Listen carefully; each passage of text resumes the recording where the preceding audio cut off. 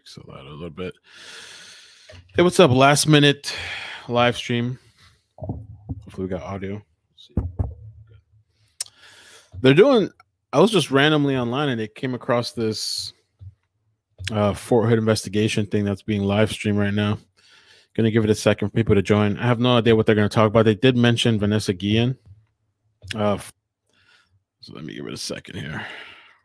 Let me put some titles and say Vanessa Guillen.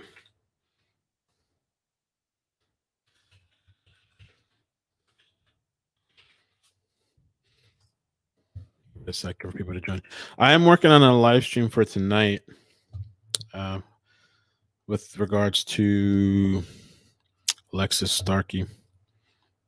We got some people. Hey, welcome everybody. People that are joining.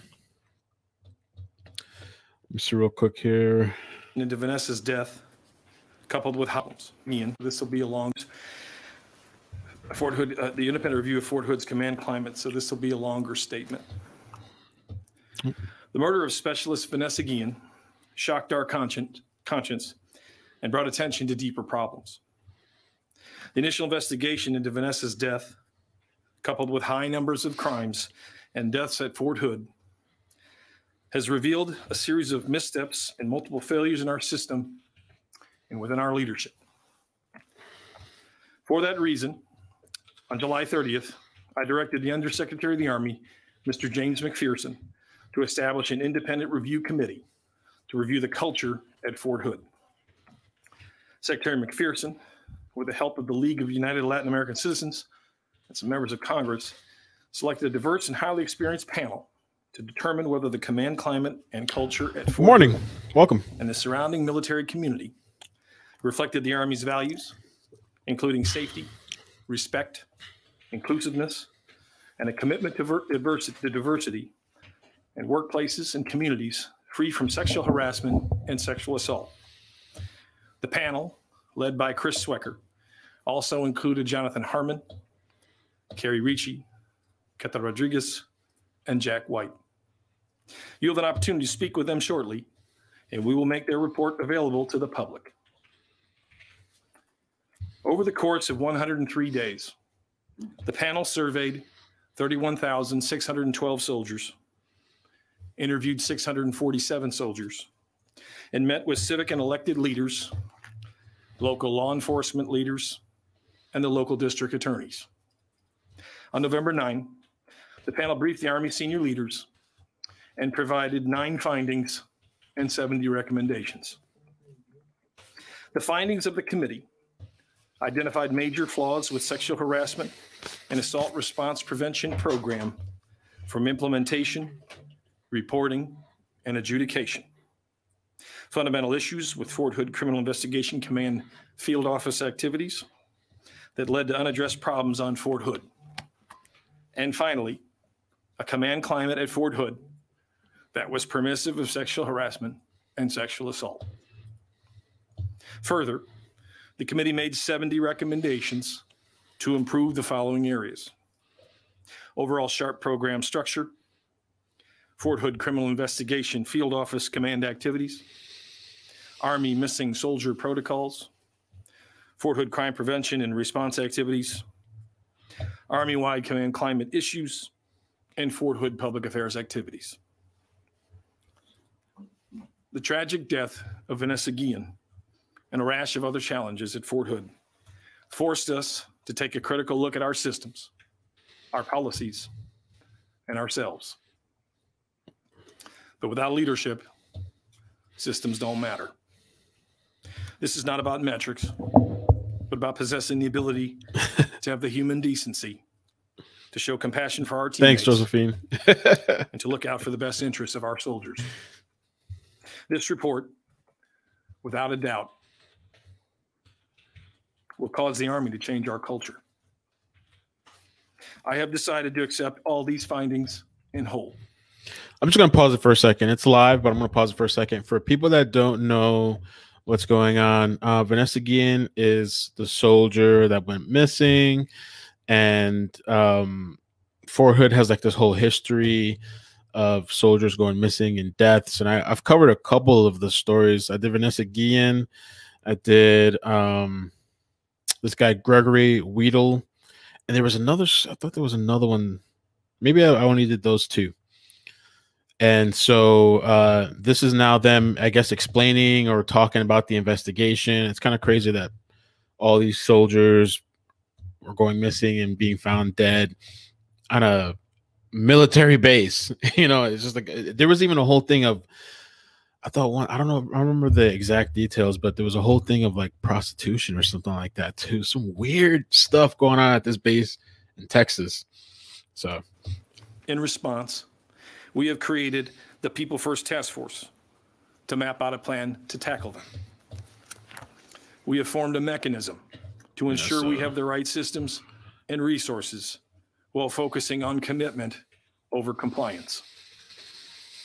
While the independent review focused on the command climate and culture at Fort Hood, the findings contained in the committee's report impact the entire Army of more than 1 million soldiers, 247,000 civilians, and their families. The People First Task Force will analyze the findings and 70 recommendations in the report, develop a plan to address the issues identified by the committee. I almost forgot about and reevaluate all the details of the story. Policy and programs. Yeah, somebody was arrested too. The Army will begin implementation by March 2021. The task force chairs are Ms. Diane Randon, Assistant Deputy Chief of Staff, G2, Lieutenant General Gary Brito, the Army G1, and Sergeant Major Julie Guerra, Army G2. I've also signed a new missing soldier policy. The policy will assist in tracking and finding missing soldiers. Hey, Tonda.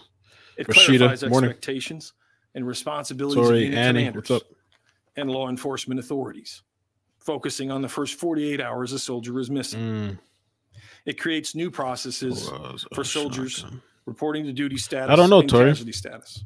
I got to look into For that. supporting missing soldiers' families and aids in identifying whether the absence is voluntary before calling it absent without leave. And finally, we need the right leadership. I've determined the issues at Fort Hood are directly related to leadership failures. Whoa. Leaders drive culture and are responsible for everything the unit does or does not happen to do. I am gravely disappointed that leaders failed to effectively create a climate that treated all soldiers with dignity and respect, and that failed to reinforce everyone's obligation to prevent and properly respond to allegations of sexual harassment and sexual assault. Because of this, to restore trust and confidence and accountability, I directed the relief and/or suspension of commanders and other leaders from the Corps to the squad level. Okay. They're doing something at least. The relief of the 3 Corps Deputy Commanding General for support, the 3rd Armored Cavalry Regiment Command Team, and suspended the 1st Cavalry Division Command Team, pending the results of a new investigation into the command climate of the division. In total, 14 leaders have been relieved or suspended from their positions. Wow. In addition, some changes. We're directing investigation regarding Criminal Investigation Command, resourcing, policies, and procedures. Accountability and transparency are foundational as we move forward. We have a great deal of work ahead of us. This is an initial step to addressing and fixing these issues. Even though we are part of one of the most respected institutions in the world, July 2021, living up to the American people's trust is something we have to do every day.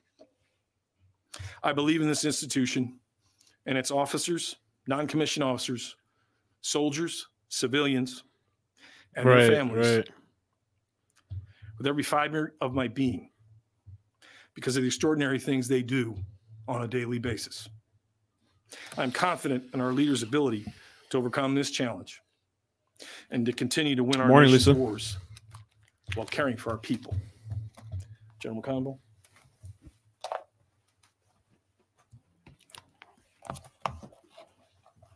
Ralph, what's up? Good afternoon. We appreciate the work of the Fort Hood Independent Review Committee and the feedback that this report has given us. We own the Fort Bragg. results. And, you know, we've asked a lot of the Army, you know, Fort Hood over the last 19 years during continuous deployments to combat. And we know in the Army that we are not perfect. But what makes us far from it, the greatest Army in the world, is that we recognize where we must change. We acknowledge our issues and we fix them. Prior to coming here, I talked to Mrs. Guillen, Vanessa's mother. And I told her that we're going to fix these issues and change the culture that allowed them. Hopefully I'm not too loud. Bieber, what's up? I told up? her we must and will provide a safe and secure environment for American sons and daughters that serve in the Army. As the Secretary said, we are holding leaders accountable, and we will fix this. Tomorrow, we are briefing the Army They're getting rid of leaders people on this report, and we will ensure it is understood, and our plan to move forward will be implemented throughout the Army. We have been trusted to lead the world's greatest soldiers. It is our sacred duty to protect our soldiers so we can defend our nation. That is what we do. Thank you. Leader Baldor, first question.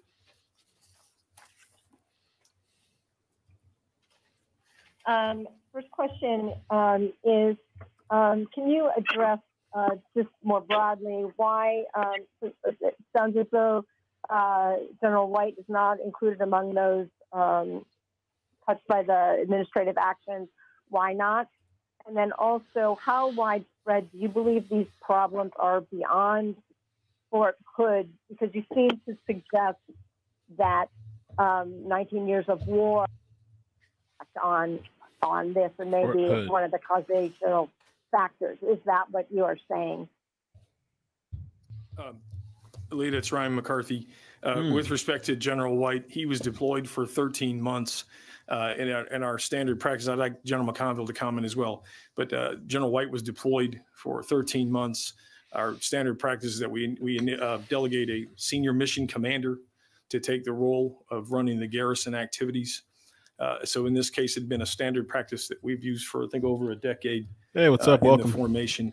With respect to AP, the comments, I hope you're doing well. I hope you're recovering. Related to we are concerned that there could be other systemic challenges across the formation, and that's why, to the chief's point, we're going to utilize this report as a means to look at systems and programs. It's about time, right? Also, leadership approaches to how we address these difficult issues. Chief, anything you want to add? Just on General White, I think it's really important. He did a fabulous job in Iraq over the last 13 days, and leadership is about presence. And when you're in Iraq for 13 months, that's why we appoint a general officer to be the senior commander. And as far as other issues, we're about excellence. I said we're not perfect, but we strive for excellence. We need to take a hard look at ourselves. That's why we're the best Army in the world. Good morning. And that's what we're going to do. We're going to take these results. We're going to make sure that every single leader sees these results. Some will say we reflect society. I don't want to reflect society in these type of issues. I want to make sure that we have a environment where everyone is treated with dignity and respect, and everyone takes care of each other. And we expect our leaders to do that. And that's what we're going to do. And we have time for one final question in the room. Louis Martinez. Mr. Secretary General, you talked about how this is going to change the Army, but why did it take a review panel and why did it take Vanessa Guillén's disappearance and murder for you to look inward at these programs that obviously now, in retrospect, look like they've failed massively? I think the level, the caliber of work that was provided in this independent review panel brought a fresh look and helped us look at a lot of challenges that we have had that are potentially systemic, but some of them were also within the leadership. So I think the fresh eyes and having some other support has helped us in this process. Chief, or anything you want to add? If I could follow up, sir. Yeah. Yes, this is leadership with. So they're saying that supposedly 14 Army leaders at Fort Hood have been fired or suspended due to the report with all this stuff with the I mean, I think the whole thing that opened this thing wide was the Vanessa Guillen case. It says here, according to the USA Today, an independent investigation into tragedies at Fort Hood, including a bludgeoning murder of special, well, I'm not sure, SPC is special. Actually, I can't. Oops, I don't know what that means. What does that mean in ranking? Specialist, military specialist. Okay, not bad. Vanessa Guillen found that the leadership at the Army's largest base permitted sexual harassment and assault and other crimes to occur with little consequence. Regards to this issue, but it sounds like the report says that SHARP Specialist first is class. structurally not working, and that is an Army-wide program. So then why can't you say that To start, but not enough. the That's program true. itself needed complete restructuring, or why wasn't it updated regularly so that you could see that there were issues at hand? Really, this body of work has identified things that we had not seen previously. That's why we have accepted all of the findings in whole. I previously have seen independent panels that have looked at mishandling of nuclear weapons, or Walter Reed. A lot of great reporting, quite frankly, as well as outside fresh perspective, help us look at ourselves and see challenges that we didn't see. And you'll have them come out here in a minute, but they helped us, and that's going to help us with the institution so we can get better across the board. Okay, ladies and gentlemen, thank you. Specialist, The secretary does not have much time. Yes, there's a press release that's should be in your inbox now. So the Fort Hood Independent Review Panel will be out. We're going to switch, bring out the new panel, and they'll be here to take your questions. Thank you very much. Oh, so there's an independent review panel coming on. By the way, this was just very last minute. I just saw this and I was like, oh, this is interesting. I never even updated the story. I forgot to update it. I did a couple of videos on Vanessa Guillen, but I never updated it with the outcome, which is what I should have done.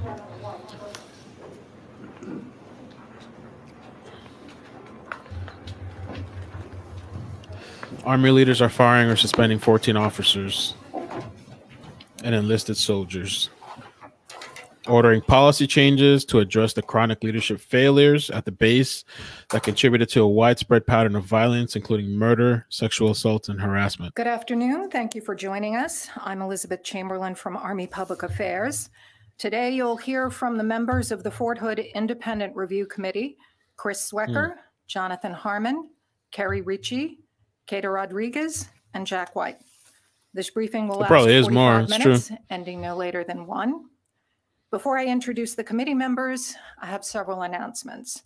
If you RSVP'd for this briefing, you previously received an embargoed press release along with an embargoed copy of the executive summary of the report of the Fort Hood Independent Review Committee. That embargo is now lifted. Very soon, you'll receive an updated version of the press release with a second release outlining the accountability actions Secretary McCarthy just announced. The Army's new Fort Hood Independent Review website, army.mil/Fort Hood Review, will go live shortly.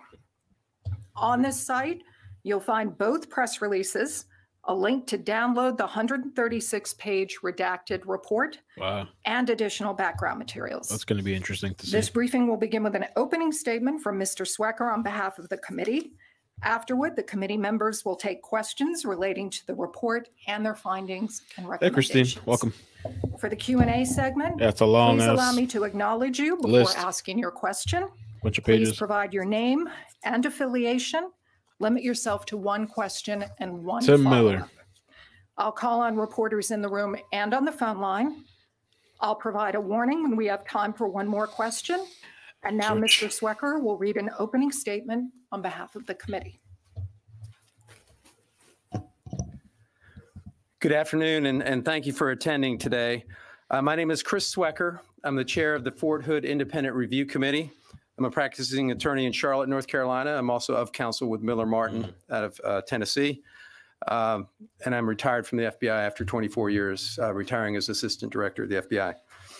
To my far left is Jonathan Harmon. He's chairman of McGuire Woods Law Firm. He is a nationally recognized trial attorney who previously served as an Army officer at Fort Hood in the 1st Cavalry Division after graduating from West Point.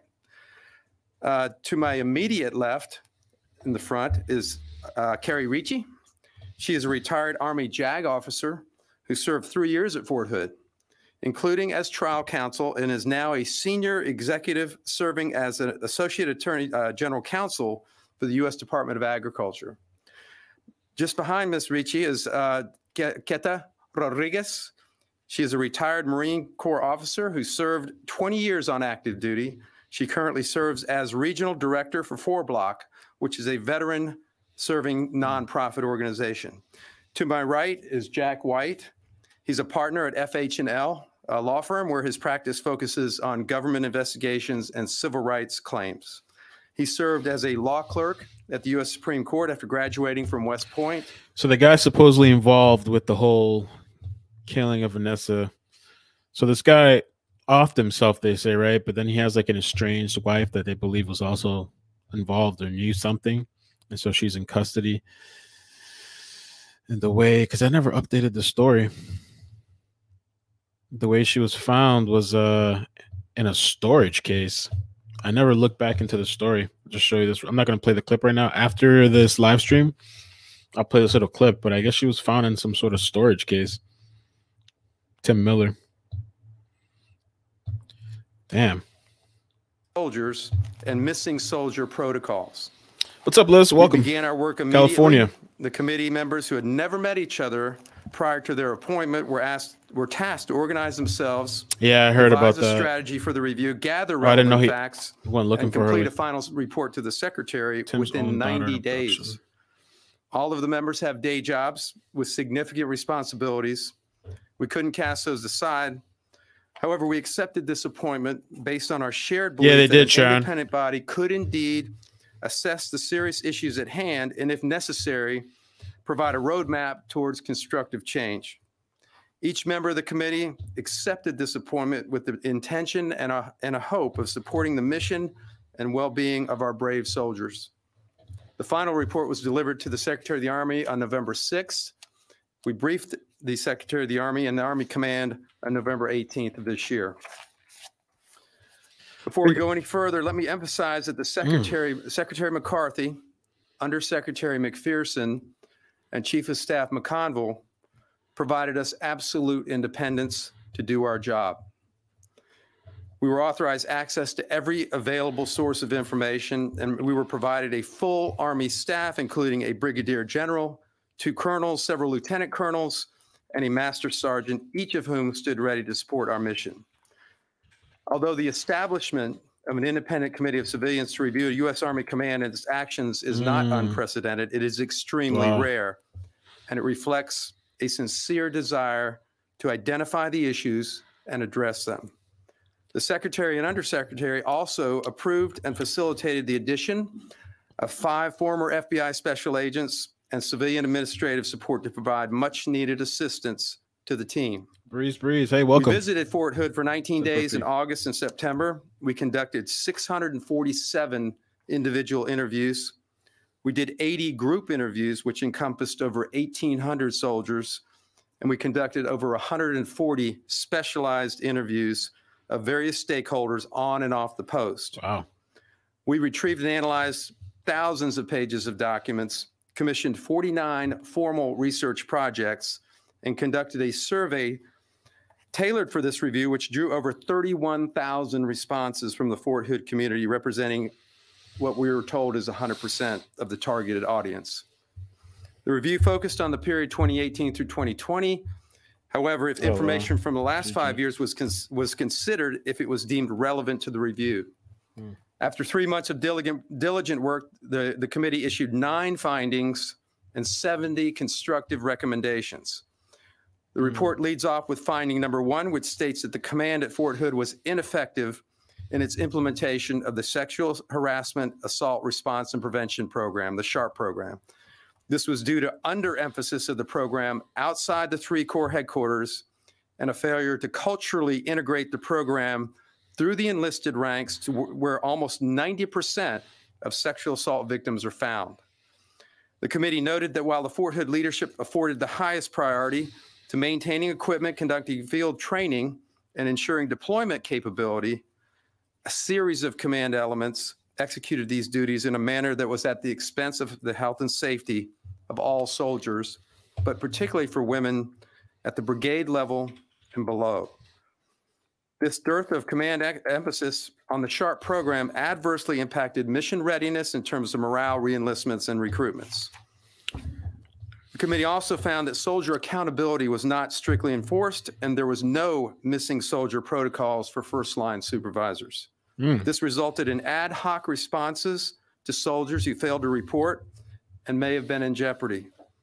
With respect to the crime issues at Fort Hood, the committee determined that the crime environment within the surrounding cities and counties is commensurate with similar size areas in Texas and around the United States. However, serious crime problems on Fort Hood have gone unaddressed because the installation is in a fully reactive posture. Leaders across a series of commands failed to use best practices in the areas of public safety to develop and execute crime suppression strategies. The committee found that the serious crime problems on the installation at Fort Hood require proactive command action to mitigate. The committee also found that the Fort Hood CID detachment had various inefficiencies that adversely impacted accomplishments of its mission. The committee wishes to thank the Secretary of the Army, the Undersecretary of the Army, and the Army Chief of Staff, and the Army staff that they provided for the strong support they provided to this committee. Oh, thanks. So I just want to add that we were all fully immersed in all aspects of the review, but each of us had a focus area. So when you ask a question, we may have that person come up to the podium and we'll switch positions. So bear with us as we do the switch. Thank you. Thank you, Mr. Swecker. We'll now take our first question, which goes to Lita Baldor, AP, on the phone. Hi, I had a question earlier, so I'll let someone else ask. Go ahead. Oh, taking phone calls? Kyle Renfer, Military Times, also on the phone. Oh. Hi, thanks for doing this. So we just heard that, 14 senior commanders or 14 commanders there at Fort Hood were relieved or suspended. But how far back do the problems that you guys identified go? Is this something that just developed in the past 12 months, or does this extend? That's a good question. How far back? Years back here? How long has this been in development? Kenya. Well, I'm going to refer to the report. We look back as early as 2014. There were issues that were called out. If you look at it in terms of risk management, it became a known risk very early in the process.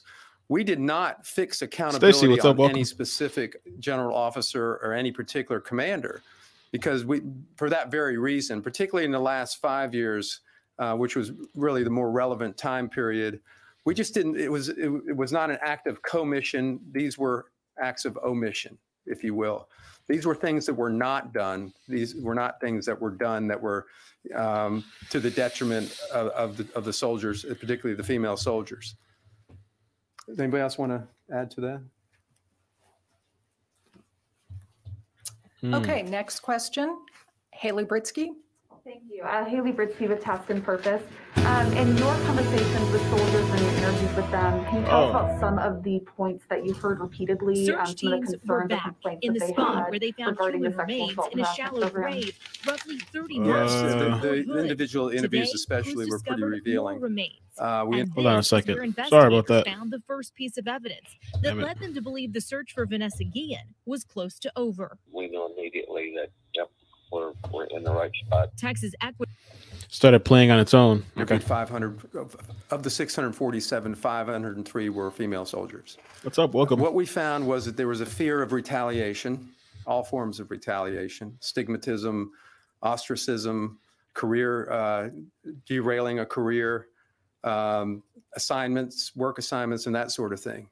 There was a fear and a founded fear that the confidentiality of the reporting process would be compromised. There was a fear, or there was a lack of any appreciation for the results or the response, because it took so long to get an adjudication that people never saw the adjudication, so they lost faith in that. Jojo Beans, so welcome. There are many other things that came out of the interviews, as you will read in the report. But let me open it up to the other panel members. Does anybody else Yeah, I will say that Keta and Carrie interviewed, did the individual interviews, and they may have something to say about that, but they were very revealing. I just want to add that one of the things that the soldiers at Fort Hood, many of them needed, was to be believed. And that was what we did. We listened. And so if any of them see this, I want them to know we believe you. And that's a really important takeaway, was to believe. That's all I wanted to add. Think Roy, what's up? Welcome. As Mr. Swecker just stated, I spent the bulk of my time during the course of our time at Fort Hood interviewing these individuals. As he mentioned, 503 of the 647 were women. We made a very concerted effort to interview every single woman. Much 503 out of the these individuals. As he mentioned, 503 of the 647 were 503 out of the 647 were women. Damn. Women. We made a very concerted effort to interview every single woman within specific units, in particular the unit that Vanessa Guillén belonged to. And what we did discover was, which was one of the really shocking elements or parts of the interview period, where the number of unreported sexual harassment and sexual assault incidents. Of the 503 women that we interviewed, we discovered 93 credible accounts of sexual assault. Of those, only 59 were reported. And we also found 217 unreported accounts of sexual harassment. Wow. So that's a really significant number of those. The hell is going on over there? Half were reported. Jesus Christ. And so what we discovered during the course of those interviews is that due to the lack of confidence in the system, that lack of confidence absolutely affects the reporting of those incidents. And obviously, if we're not able to capture those incidents, then it's almost impossible to address that. But again, as Mr. Swecker alluded to, there were other indicators that this was a problem. And so that's something that the report really focused on. And this interview period of all of those individuals really focused on just letting people speak to us. They knew that we were an independent panel. None of us are on active duty, which I think was a very significant in their willingness to speak with us and to just believe, as Ms. Ritchie just said. Okay, thank you. Next question will go to the phone. Jasmine Caldwell, Flossie. KCN 6, Texas. Best friend. For those of us on the phone. Colonel Station of Hood. It's a hot mess. Yes, panelists, if you could, committee members, if you could identify yourselves before you speak, that would help the people on the phone. Good reminder, thank you. Jasmine Caldwell, did you have a question? Hi, yes. You were just talking about the reported sexual assault and harassment on Fort Hood. Out of the ones that were reported, were they properly handled? It was all over the place in terms of adjudications. So when you say properly handled, the ones that were reported went through the process. If they were sexual assaults, they went through the Criminal Investigative Division, the detachment there for investigation. If they were harassment, there was an appointed investigating officer out of the brigade where the complaint took place. What we saw were, and this may be an area where Ms. Ricci can address it as well, because she was a former JAG officer and she concentrated in this part of it. We saw a lot of delayed justice, if you will, the old saying, justice delayed, justice denied. The process was so long and drawn out that most people never saw the actual result. So there was no deterrent, or at least there was no visible deterrent. We found that delays were built into the process and nobody was monitoring the life cycle of a sexual assault or sexual harassment complaint. So nobody really knew how long it took. Nobody had the responsibility to track how long it took, or different parts of the process. And let me ask Ms. Ricci to come up and address that as well, if you will. This is pretty big. I mean, Sure. I don't have too much more to add. I will say that at Fort Hood, They have really organized themselves well to prosecute sexual assaults. They're not the easiest cases to try, and they have some expertise. But what we found, as Chris mentioned, was that there are delays in the process that become very troublesome for a victim. Imagine that you're still waiting for justice more than a year later. So I can't really add too much more. It's all in the report, but we did find some areas where improvement could be found. Yes, go ahead. Yes, I'm Trace Garnier with Newsy. I've followed this Jason, what's up, issue a man? lot as far as sexual assaults in the military. And one of the things that I found when I've interviewed different survivors and also former OSI agents were one of the issues was they keep changing those who are investigating it. So you have one person who investigates it and he's like, oh snap, I have to deploy. Let me pass this documentation to someone else. Now they have to pick it up. They're new to it. They don't know the case. And a lot of times that's what's dragging it on. And also a lot of evidence is being lost because of it. So what are you guys, do you recommend ways to fix that issue where you're not having multiple people investigating the same issue and just kind of passing it off from one person to the next? So the report is very detailed about the criminal investigation division. Sorry about that. I'm just gonna have to close that one. And He keeps playing in the recommendations, and on background. that, I will have Mr. Swecker continue to talk on that topic because he did a very detailed review. So we did indeed look at the whole process. There are different components that have a role. The JAG officers have a role. CID has a role. What we found within CID, and this may not be just at Fort Hood, is that they were using Fort Hood as a training ground for CID agents. High turnover, fairly chronic understaffing throughout the time period that we looked at, and inexperience. So of the 45 special agents assigned there were probably about 35, I think we determined, that were actually working cases. That's true. Out of those 35, there might have been 3 or 4 that had more than 2 years of experience. So they were rotating through. They were coming out of Fort Leonard Wood, going straight to Fort Hood, uncredentialed apprentice agents, and then within 2 years, they were rotating out very quickly. So to your point, there was a lot of attrition of the case agents and the agents working these investigations. Many of them were overassigned. Yeah, Some of the investigative tools that most law enforcement agencies have, they didn't necessarily have at their fingertips. Cell phone tracking, mirroring or extracting information from cell phones and mobile devices, which is very critical investigative techniques in today's investigations. They needed more and better equipment and much faster turnover. There were delays in other areas as well. When a pass off goes to the JAG officers or to the command, military justice advisor, there were delays there in getting an opinion. Sorry to hear that, AP.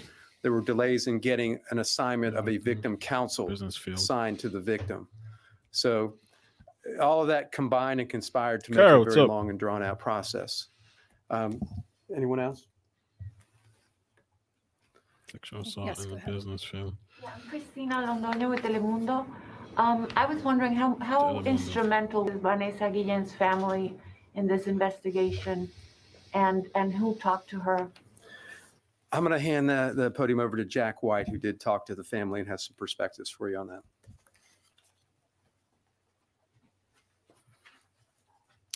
So this whole committee was precipitated by the unfortunate events with Specialist Guillén. And as we put together our methodology, talking with the family to engage in a two-way communication was important to us at the outset. At the outset, we wanted to communicate to the family that their perspective was important and that something was being done about what they had experienced. But in looking at the culture, we wanted to hear from them about what their experience was when their daughter was missing, when the search was ongoing, what were the interactions with the command. All of that is a component of the culture. So Ms. Ritchie and I sat down with the family, Mrs. Guillén, Mr. Guillén, their daughters, and we talked for hours to understand what their experience was. Indeed, that's I true, spoke with Sharon. Mrs. Guillen as recently as this morning to inform her of what was happening today and to assure her that the conversation that she had with us was meaningful. We learned a lot about their experience, and whatever we learned is reflected in the report and will not be lost. Were they happy with the recommendations that are coming through? Do they feel that it made an impact? Because that's what they were fighting for this whole time. I do not want to speak for them. I walked away from my conversation with Mrs. Guillen this morning believing that she is pleased that there is progress being made. I do not believe that she has had the benefit, that the family has had the benefit of reviewing the report and our findings and recommendations. The report has. Next question will go to the phone. Matt Cox, military.com. Do you have a question? Yes, hi. Thank you for doing this. I did have a question about, your findings on the Fort Hood Criminal Investigation Detachment. One of the big things of this was that the Guillen family, said that Vanessa Guillen, said she was told them that she was the victim of sexual harassment and possibly assault. And CID was very adamant that, well, we found no evidence of that. There was, we found no credible evidence of anything like that. Are you saying that that's, a flawed finding, and that Hey, Miranda. Was there any evidence that you found, or can you speak to that as far as what that says, what these findings about the CID detachment say to that, that of whether there was evidence that maybe had been overlooked? Does that make sense? That is the subject of a separate Army investigation, which is going very deep into that area. I don't want to step on an investigation. I will say this. There is a misunderstanding on one part of that. CID did not find any evidence that Specialist Robinson sexually harassed Vanessa Guillen. And I'll leave it at that. Because we looked at the Guillen case as a case study in terms of the overall broader topic that we were looking at and the subjects that we were looking at. But once the separate investigation was announced, we are not the investigating body for the Robinson name that they're talking about. Is they're saying that Robinson was linked to the Vanessa Guillen murder. And so the CID stated that they didn't find any evidence, I think, of sexual assault. I think that's what they just said. And supposedly this guy killed himself after he was being confronted by police officers, for those that missed the story. The issues involving the potential sexual harassment. And he's 20 years old. I'm looking at Wikipedia. He's 20 years old. His girlfriend, let's see, Celia, I think that's how it's pronounced, Aguilar, 22, described by authorities as the girlfriend of Aaron Robinson and estranged wife of another soldier. So these are the people they're saying that are involved with Vanessa Guillen. Aaron David Robinson and Celia Ann Aguilar. Or any other issues involving Vanessa Guillen inside her unit. I'm not dodging this question. It's just it's an ongoing thing, and we don't want to taint that investigation in any way. Okay, Courtney. Syrup. Just two follow-ons. Ma'am, you mentioned a bunch of numbers about 503 accounts, and I'm wondering if you could just clarify them, because you said there were 217 unreported accounts of sexual harassment. Is that correct? So, but then you also said that about half of them had been reported. Can you just run through those numbers again? Do you mind? Yes, during the course of our interviews, it was 647 individual interviews that included both men and women, but there were 503 women that were interviewed. Of those, we discovered 93 credible accounts of sexual assault. And again, those were just individuals or soldiers who were telling us that this had happened to them. Of those 59, when we asked the question, which was part of the interview, did you report this or was it reported? The answer was no. Was yes, 59 of those. That was the extent of those. For sexual harassment, we discovered 217 credible accounts of sexual harassment. Of those, and I'll give you that specific number that were actually reported. I wonder if they should kind of define sexual harassment. I mean, I guess maybe there's many different meanings. Is that just like, I don't know, sexually making sexual advances but not doing something? For those of you on the phone, this is Ms. Rodriguez speaking. And all of these... Making an unwelcome and inappropriate sexual remark or physical advances in a workplace. It says physical advances too, or another professional or social situations. Numbers, these specific numbers are included in the report. There were, no, it was, I apologize, I don't remember. It is in the report, yes. Those specific numbers are actually called out in the report. And then, Ms. Ritchie, can I just get you to expand a little bit on what you meant when you said that people just wanted to be believed? Were women not coming forward with reporting incidents and not being believed, and that was a lot of what you heard? It was two things. It was cases where there was either no resolution or an unsatisfactory resolution, which happens. And once it happens with one soldier, every soldier in the unit learns of what's happening. And for the other women in that unit, it became a sense that they didn't believe us. Even if they served as a witness, we weren't believed. And then other women would say, because of what happened to this soldier, I wouldn't feel comfortable coming forward. So there was an overall sense that there is that reluctance to report because who is going to believe us, especially for a junior enlisted woman, and especially one who maybe isn't their star soldier at the moment. There's that reluctance and that feeling that we won't be believed.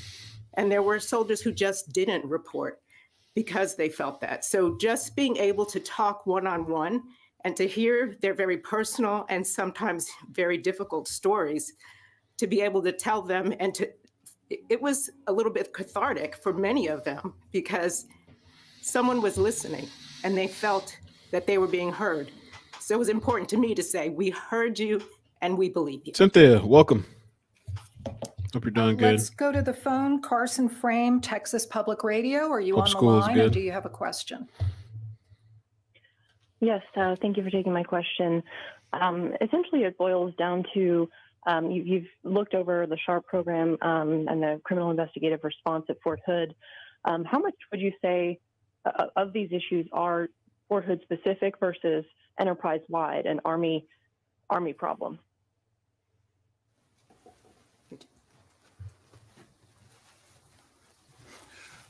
This is Jack White. I'll start here. I'm sure that Mr. Swecker will follow me. I want to start with our charter. Our charter was to look at Fort Hood, and that is what we did. But we are not oblivious to the fact that, this is one Army, and Fort Hood is potentially emblematic of other things going on in the Army. SHARP is an Army-wide program. So some of our observations, while we saw them at Fort Hood, may very well be similar at other installations. A great number of our recommendations are Fort Hood specific because that's where we were on the ground. And at Fort Hood, our methodology permitted us to kick the tires on just about everything at Fort Hood. But some of our recommendations look beyond just Fort Hood because, as I said, the SHARP program is an Army-wide program. Some of our recommendations in other areas look beyond Fort Hood as well. Chris? This is John Harmon. I agree with what Jack has described, and it became very apparent as we were going through the investigation, and then afterwards, that the Army was going to take these and apply them broader. And you heard from the Secretary and you heard from the Chief. And, you know, as Jack indicated, our charter was just to Fort Hood, but, you know, we have 4 of the 5 members on this panel have served in the military, 2 of us at Fort Hood. And so we know what it's like. And so we were very pleased to hear from the Secretary and the Chief about using this Army-wide. So again, our charter was focused solely on Fort Hood, but as Jack articulated, and as, again, the Secretary and the Chief have said, they're going to use this to make Army-wide changes, which we applaud. Well, and just to add to that, those 49 research projects that we commissioned went deep, and they made comparisons to other installations across the Army. So we weren't, as was mentioned, we weren't oblivious to what was going on at other installations around the Army. We made a lot of comparisons to how things were going at other installations, and we also heard stories from soldiers who had served at other installations. So we did note, however, that in many cases Fort Hood was an outlier in things like AWOL, suicides, and other issues in comparison to some of these other installations. So Fort Hood was enough of an outlier that we felt like we really had to concentrate on what we had in front of us. Sir? We're talking about 70 recommendations, and Secretary McCarthy said that he's going to take all of them. I would like to know what the role of this panel will be moving forward for accountability purposes to make sure those changes are implemented.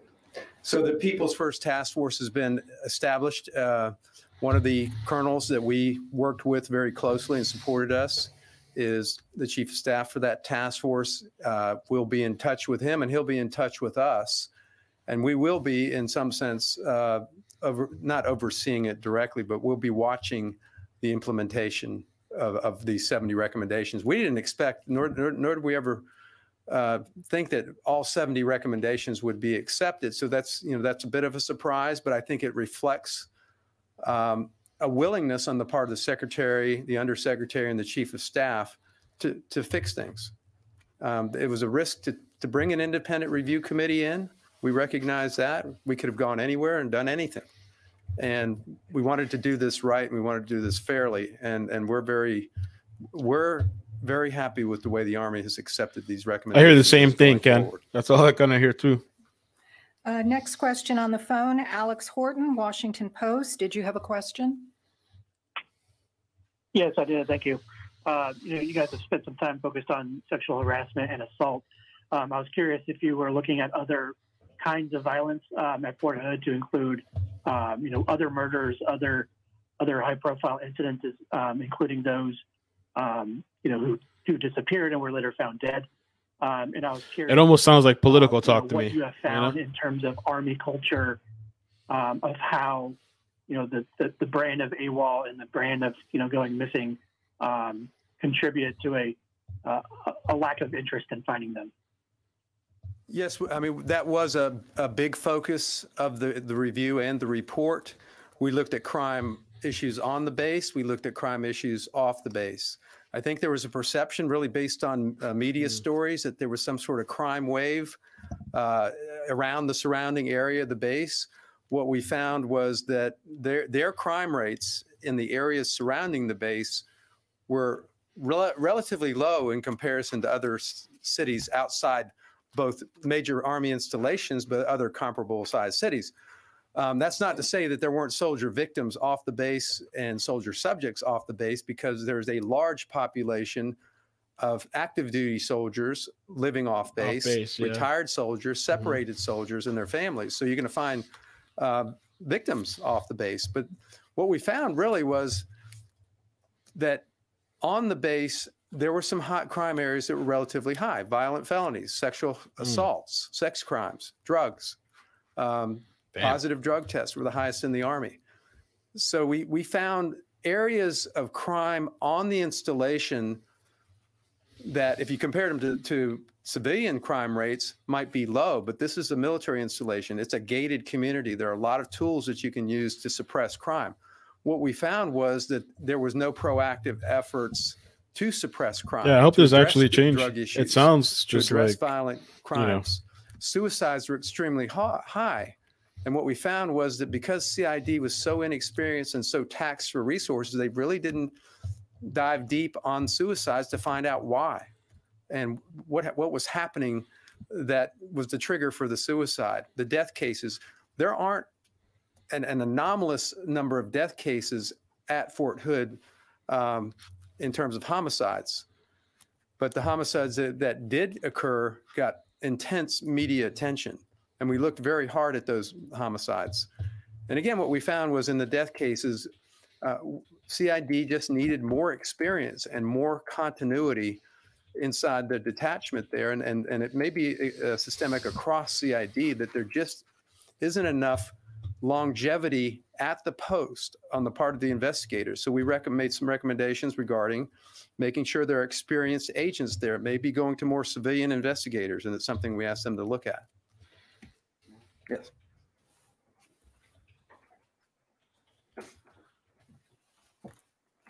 Yeah, this is Jack White, and Chris is speaking to some very valuable information on specific criminal, the viewpoint from a criminal perspective. But something else that we did here is we looked at what is it that leads a soldier to behave in this type of manner. And in the process of looking at that, we looked, one of the things that the report contains is looking at the other armed services, what they do well that might be able to be incorporated within what we do in the Army, or what the Army does. Thanks, One of Bruce. the things that we found Appreciate that. is that one of the other services looks at the qualities in service members that lead them to violence, the kind of violence that we don't want in uniformed personnel.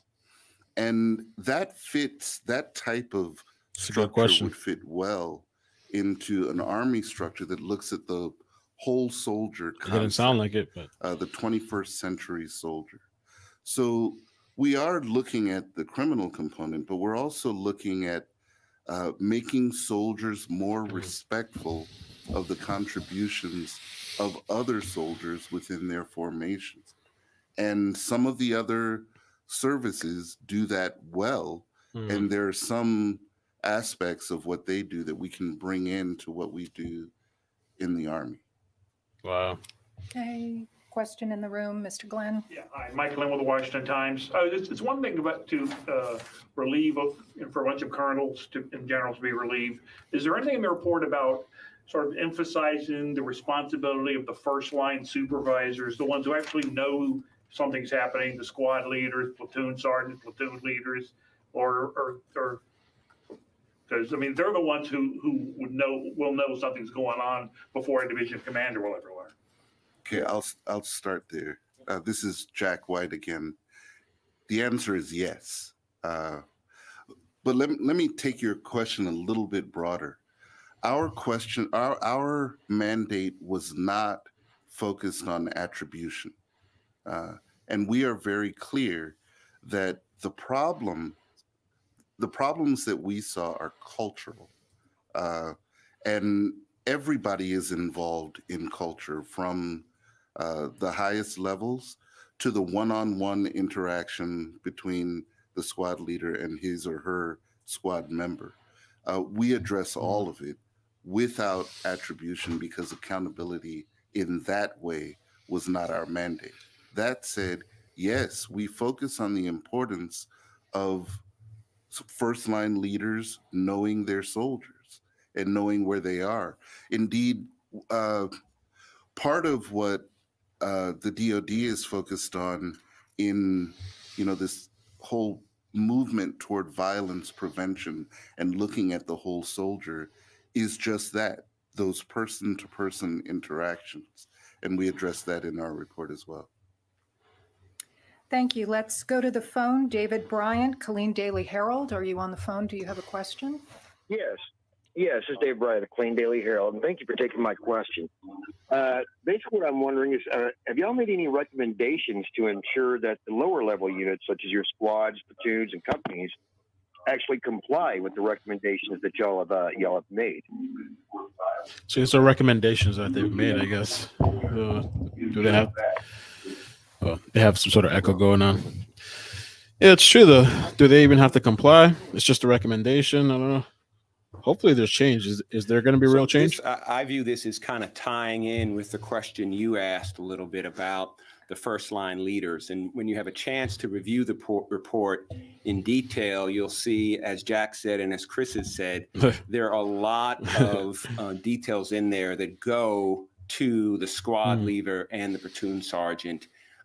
In this sense, when we were doing our interviews, both individually and from a group perspective, one of the things we heard over and over and over again from platoon sergeants and squad leaders was that they did not have the time to really get to know their soldiers.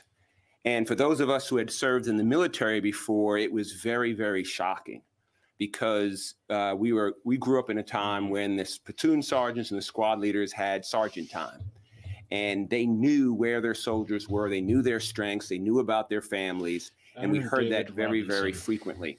So you'll see woven into the report, I wouldn't say that there is a specific accountability line directed right at the squad leader, but as you read the report, you will see that, as Chris indicated, with SHARP and with some of the other programs, they weren't being that's the mandated down to below the brigade the level. alleged killer. And that was certainly guy that true killed himself with respect to the platoon sergeants and the squad That's like the leaders, girlfriend or who, estranged because wife. of the Operation Tempo, because of the requirements of maintenance and everything else, really were unable or did not take the time, because of all the other requirements and because it wasn't emphasized, to get to know their soldiers. Okay. And I will say, just to add, I think that the Secretary and General McConville are very much on this topic. They've taken some steps already. They took some steps even after the interim briefing to re-emphasize the role of the NCOs and non-commissioned officers, the first line supervisors, in getting to know their soldiers. So if they happen to not report one day, they know exactly where to go to look for them, because they know them well enough and they know what's going on in their lives. For those of you on the phone, that was Mr. White, followed by Mr. Harmon, followed by Mr. Swecker. We have time for one more question. Sig Christensen, San Antonio Express News. Are you on the line? Do you have a question? Affidavit. Bludgeoned to death, dismembered, and burned. Jesus Christ, man. No. Steve Campion, Animals. ABC 13 Houston. Are you on the line? Do you have a question? Yes, Steve Campion here with ABC 13 in Houston. We've spoken to a lot of Houston, the families Texas. of missing soldiers there at the base, including Vanessa's here in Houston, and I wanted to see if you might be able to address this. So many of them have told us when a soldier goes missing there on base, there wasn't a sense of urgency in finding that soldier. It was often seen that this person has gone AWOL. Can you give us a sense of what your review found in terms of that part of this equation? Was there this lack of urgency to find soldiers who went missing there at base? Two things that we think really impacted that missing soldier failure to report dynamic. One was, from what we saw, and actually the Guillén case as a case study is an example of it, the accountability for soldiers at the first muster or the various musters during the day had slipped, particularly that's what they're saying. So, and part of that is a function of the NCOs, not necessarily knowing enough about their charges, their soldiers under their supervision, to know what was normal and what was not in terms of not reporting. The second part of it was, with all the regulations and all the protocols in the Army and all the procedures, there was none for a failure to report. There are rules and procedures around AWOL and when to carry that as a status, as a personnel status, There were rules and procedures around when to carry someone as a deserter, when to put. It says for Aaron Robinson, according to Wikipedia, his rank was a specialist at the time of his death. So he was a combat engineer, and he held the rank of a specialist. Enter their names into the National Crime Information Center, NCIC, be on the lookout and that sort of thing. But there, at the first line level, each NCO had to rely on their own devices and their own judgment and their own experience as to whether that failure to report was under suspicious circumstances or circumstances where the soldier might be in jeopardy. And so it was a slippage of accountability, routine accountability, combined with no real protocols or procedures in place for the NCOs in the first instance. So we describe it as an ad hoc response. Each response was different. There were no consistent responses. They now have, and we have looked at the missing soldier protocol that the Army has put out, and it's a very good one. It starts on hour one. In any missing person case, the first 24 hours is extremely critical. You can't get started 24 hours into it. You have to start on hour one, so an hour two.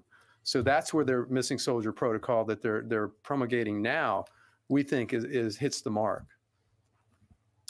Thank you. That concludes this briefing. Thank you to the members of the Fort Hood Independent Review Committee for their service on behalf of the Army. Thank you. Wow. Let me read you some of these details after. I think this thing is over now. Or is there other type of harassment? Mostly male and female. Mostly male. Mostly male. They're supposed to be coming out with some report. I don't know how many pages they said. It was a bunch of pages. They're supposed to be coming out with some official report. Maybe it's going to be all the interviews and their findings on their investigation. It says here too, the discovery remains. On June 30th, 2020, Army investigators were called when contractors discovered partial human remains along the Leon River in Belton. The area had previously been searched by Texas Rangers, detectives, and cadaver dogs on June 30th after a burn mound was discovered nearby. Investigators theorized that the remains previously buried under concrete had been dug up by wildlife. Tim Miller, director of Texas EquiSearch, stated that it was the most sophisticated burial site he had ever seen. And I just kind of wonder what made it so sophisticated. Does this guy have experience too? If it was that sophisticated, are there other bodies? There's other people this person killed and buried. Later that evening, around 8:30 p.m., authorities re-interviewed. Re-interviewed Cecily, which is the other woman, the guy's estranged wife, a soldier at Fort Hood. Aguilar was reported to be the girlfriend of Aaron, a junior enlisted soldier. Robinson was the last known people to see Guillen on the day of her disappearance and had previously been interviewed by authorities in the case. Aguilar told police that Robinson told her about killing a female soldier on Fort Hood. At the request of law enforcement, Aguilar placed a controlled telephone call to Robinson, who said, "Baby, they found pieces," and texted Aguilar multiple news articles, to which he never denied anything in response.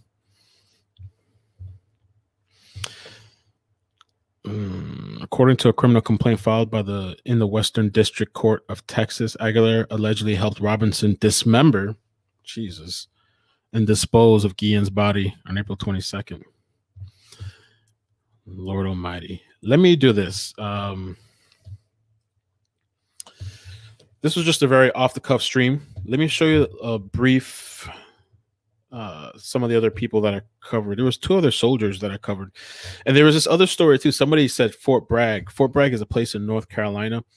Just really quickly before we get to the Vanessa thing. This guy was like dismembered. According to this People article, Enrique Ramon Martinez was camping with friends when he went missing. Now, I don't think this is something that happened on base.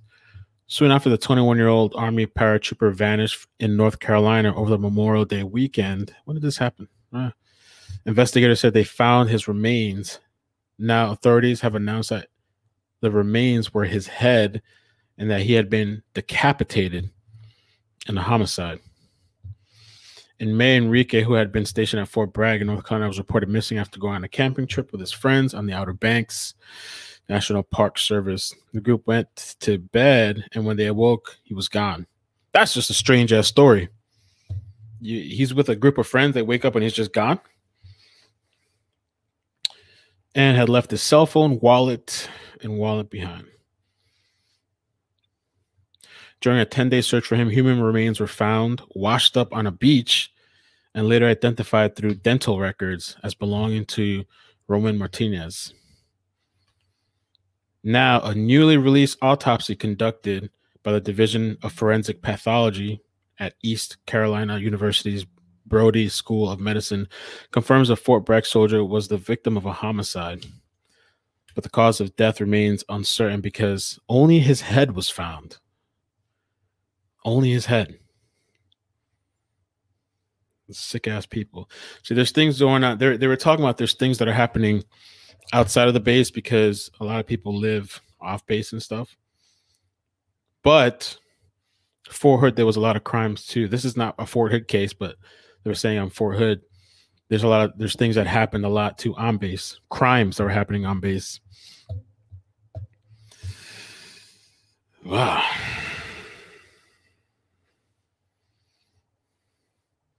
So they don't know where this guy's body's at. It's just his head.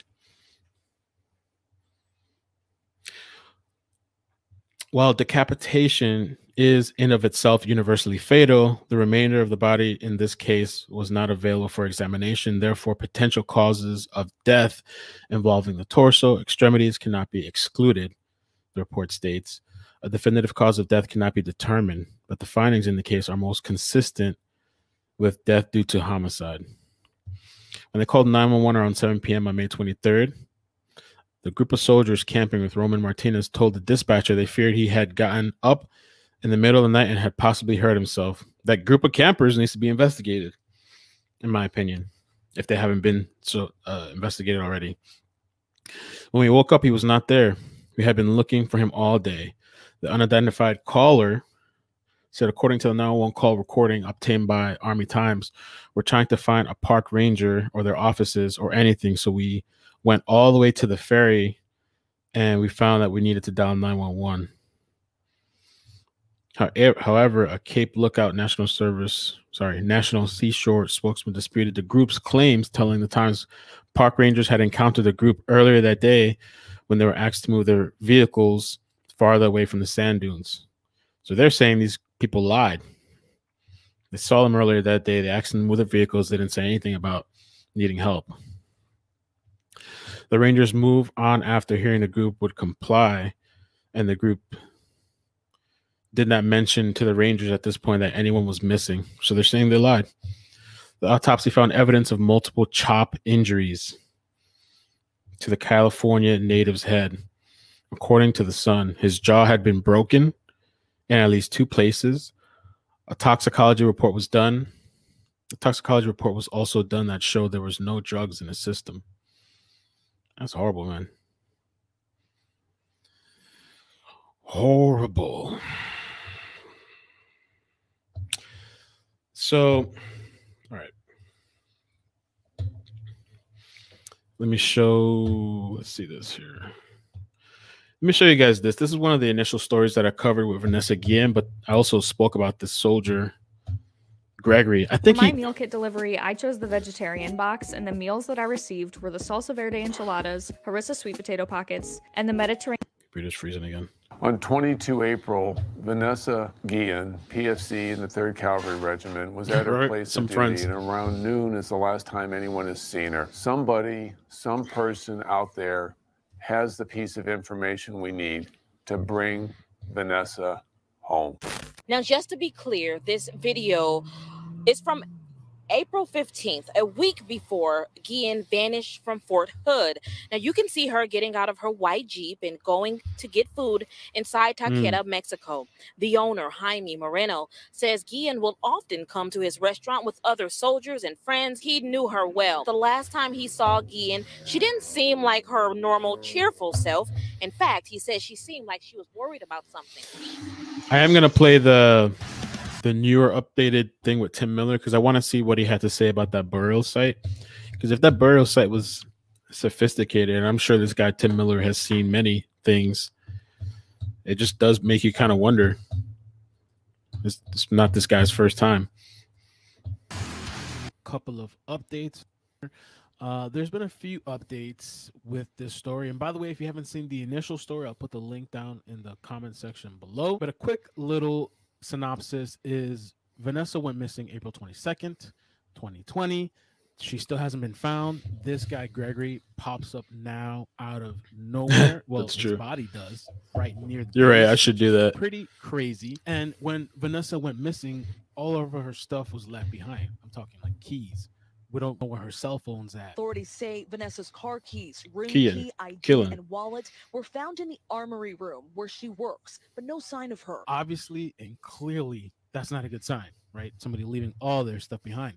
Now, the family has expressed dissatisfaction with the investigation from the military. To not be transparent, to not share the information or facts as to what they did or where they searched or who they subpoenaed or what they subpoenaed is very troubling. There's too much quote unquote missing facts here. So that video clip in the beginning where you saw Vanessa walking to this restaurant, I think it was called Taquito something, and I'm going to show you a clip from the manager. This was the last time that he saw her in that restaurant. It was like a week before her disappearance, and he claimed that she seemed a little down than usual, but that often she would come in there with soldiers, you know, from work, I guess, and they'd eat and they'd be happy. It's said that a client, someone who would come here often, would go missing just like that. It makes it even more sad, though, that she went missing and no one knows where she is or where she ended up. The best thing would be for her to shut up, but if that doesn't happen, then the truth should come out and whoever is responsible should be held accountable for this. So fast forward now to the current time where they've been searching this area called Leon River, Texas. Every time I hear some story in Texas, I feel like I'm hearing of new places that I've never heard of before. Place is huge.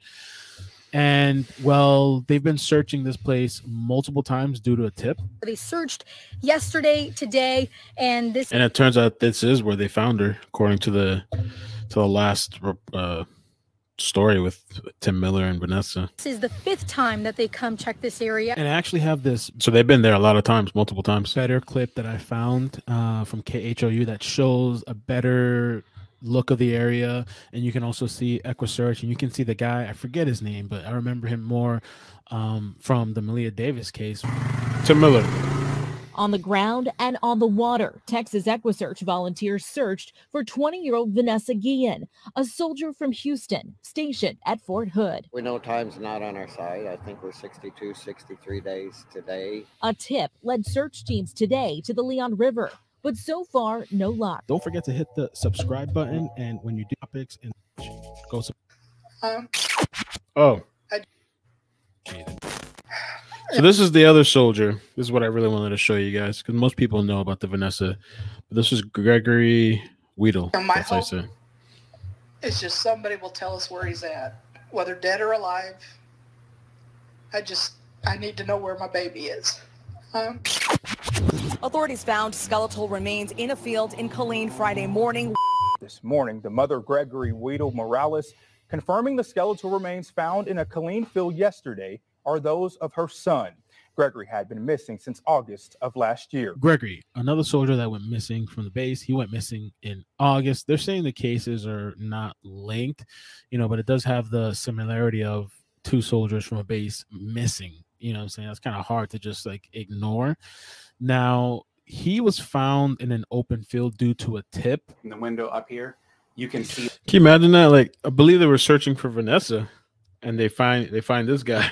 The whole it's crazy. field. You can see what they were doing. You can see the yellow tape. And we saw that they had teams coming out, searching the area. When I think about Vanessa, and I think about Gregory's story, I almost wonder if he was Yeah, found he because of did. the attention that Vanessa got, you know, more attention on the story of missing soldiers from this base. They're going to be doing an autopsy on Gregory. Hopefully, maybe this could bring up something. Maybe they can find something's going on. And this is probably foul play. I mean, what's kind of interesting, too, is that the military, the base, right, they placed them on. I'm going to show you the clip. This AWOL at first, and then as desertion. Am I saying that right? Desertion. So it's like, I wonder if they were even really searching for him during that time he was missing. You know, I don't know if maybe they were, maybe they weren't. I don't know if you're put on as AWOL if they're really searching for you as hard as they should be, or does it kind of make it more of a dismissive type of thing? Well, he just abandoned, and if we catch him, he'll be charged. So how did we get to today's tragic news? Gregory was last heard from on August 20th of last year. After his disappearance, he was immediately placed as AWOL, then he was listed as a deserter. The Army classified him as missing, issuing a reward. That reward was increased just days ago to $25,000. Today, his mom confirming his remains were found. You guys comment down below. Let me know your thoughts. Vanessa is still missing. Well, we know now she was found, but let me show you another quick story, and then we'll look at the Tim Miller stuff. But this was another guy. I actually thought about starting a series, but I just kind of fell off and I got caught up with other stuff. I thought about doing a series on Fort Hood of just all the soldiers and different stories that's happened there. I made a playlist, but never got around to covering all the ones I wanted to do because there's so much things that have gone on there. You could literally start a series on that. I'll start. Let's see this. Oh, wow, I didn't know this one had 90,000 views. Damn. So I'm going to skip past the Vanessa stuff because I think most people know that story. Let me go to this story maybe you've never heard about. Here we go. Now, for the next story, it's Brandon Scott Rosecrans. He was found deceased, shot, dead. I believe it was 13 miles from the Fort Hood base, according to one of the reports that I read. Police say Rosecrans was murdered near Fort Hood, Texas on May 18th. That young man was taken just 4 days before his 28th birthday. Rosecrans was a quartermaster assigned to the 3rd Armed Brigade Combat Team, 1st Cavalry Division. He was serving in the United States Army at the time of his death. Now, so it's about 13 miles from the base. I believe police received a call around 10 a.m.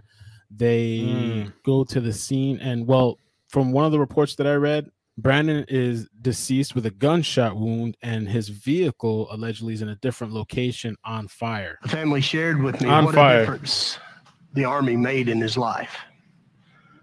He went in as a young man, and he was turning into a marvelous adult, responsible young man. Brandon did have some awards and decorations. He had a National Defense Service Medal and the Army Service Ribbon. From what I've seen online, there hasn't really been any updates to the story. No suspects, nobody's been caught, and it's just been kind of quiet from what I've seen. Brandon now peacefully at rest. The family says their mission now is justice. I want people, when they see this, to remember that we are a family and Brandon is a person.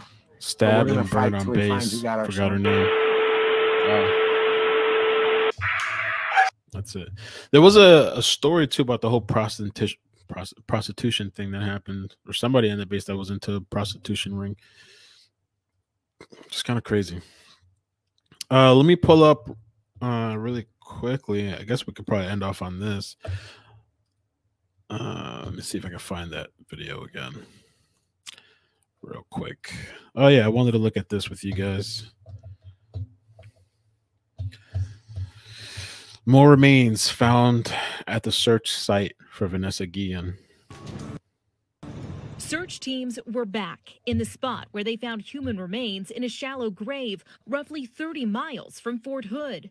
Today, crews discovered more remains, and this is where investigators found the first piece of evidence that led them to believe the search for Vanessa Guillen was close to over. We know immediately that, yep. To over. We know immediately. Of evidence. I wonder if that's the exact thing. Can I close this? Wow. I mean, I don't know. I guess this is the area or the search, the burial site. It's kind of weird, creepy. I mean, there's a hole in the ground, so I guess that's it. that led them to believe the search for Vanessa Guillen was close to over. We knew immediately that, yep, we're in the right spot. Texas EquiSearch's Tim Miller says the evidence they found was the lid to a Pelican storage case, a case a witness says they saw being loaded into a car around 8:30 at night, around the time Vanessa disappeared. Miller says the spot where they found remains was well concealed. It appears like there, put lime on her, mixed up concrete, put that over, put dirt over it. At top police can put that over, put there. The spot where they found remains was well concealed. It appears like there, put lime on her, mixed up concrete, put that over, put dirt over. Buried her and put what? Concrete? What? Well concealed. It appears like there, put lime on her. Put something on her. Mixed up concrete, put that over, put dirt over it. Concrete and dirt over it. So he was talking about like a sophisticated burial site. Crystal, thank you for the super chat. And Lisa, thank you for the PayPal the other day. I really appreciate that. That was really nice. It seems like this guy had experience. I don't know. Who kills for the first time and buries somebody for the first time and does some sort of sophistication of putting her, I mean, the storage container isn't that sophisticated, but the way she was buried. Mixed up concrete. Where they found remains was well concealed. It appears like there, put lime on her. Put something on her. Lime. Oh, thank you guys in the chat. Lye or lime? So what does lime do? I've heard that that you can put lime and it eats away at the bones and stuff. I remember there was like this big Mexico serial killer or something where they one day found this mass grave, and I think it was mostly women that were deceased, and the guy had been putting lime, I think, on their, I guess, body or bones, and like it really does start to eat away, I guess, at the. So this guy was trying to hide her. Mixed up concrete, put that over, put dirt over it, rocks and stuff. Overnight video shows the scene where Killeen police confronted the suspect. They say he ultimately took his own life. But the Army says there's another suspect in custody, a civilian, the estranged wife of a different man, who they say is a former Fort Hood soldier. Meantime, back here in Houston, it's just important for people to remember her. A mural of Guillen went up tonight at Taqueria del Sol, a popular restaurant on the south side. People came crying and calling for justice and answers. I'm from this neighborhood, and so was she, so I had to do it. The remains have not been positively identified, but searchers believe it is Vanessa Guillen. The Army has not released a connection between these two suspects, but they're planning a press conference for tomorrow at 2 o'clock at Fort Hood. Back to you.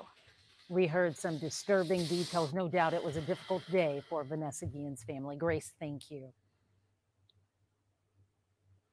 Jesus Christ. And I hope some change comes out of this. You know, I mean, we watched the press conference. I hope it's just not some sort of political talk and nothing happens. Here real quick. This might be the guy I was talking about, though. There's so many serial killers, apparently.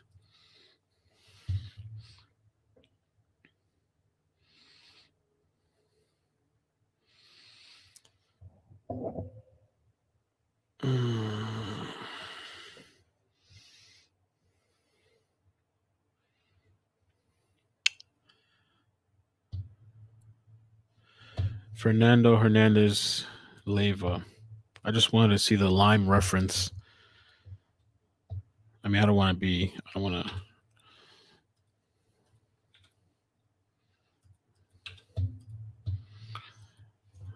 me type in his name, see real quick what pops up.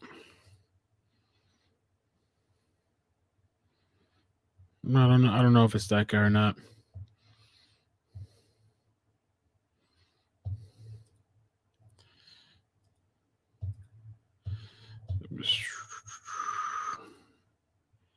Jesus. No.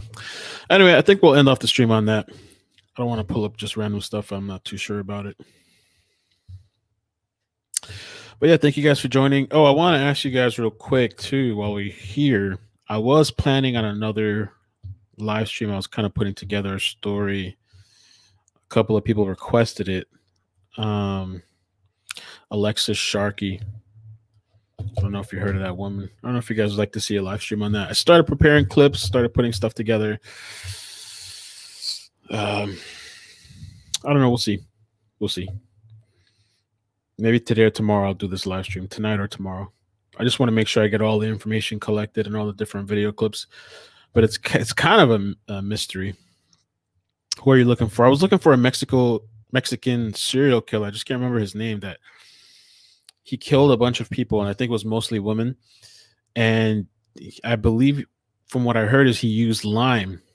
And the way he got caught was because something about a trailer. He tried luring some woman into his trailer, and I think she got away or something like that. I just can't remember this guy's name. I think it was. And what I'm looking now, there's just a lot of different serial killers. Apparently, there's a lot of killings that go on in Mexico too. Mexico serial killers.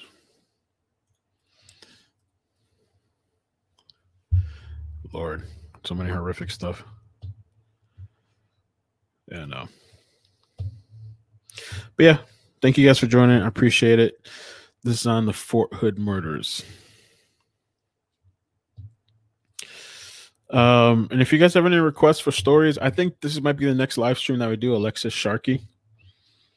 But if you guys have any interesting stories, that's enough to do a live stream, because you got to have enough content to do a live stream. You know, some of the stories are very brief, open and shut, and there's not much to talk about.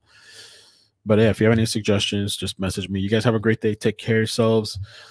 Peace. Please hit like and subscribe.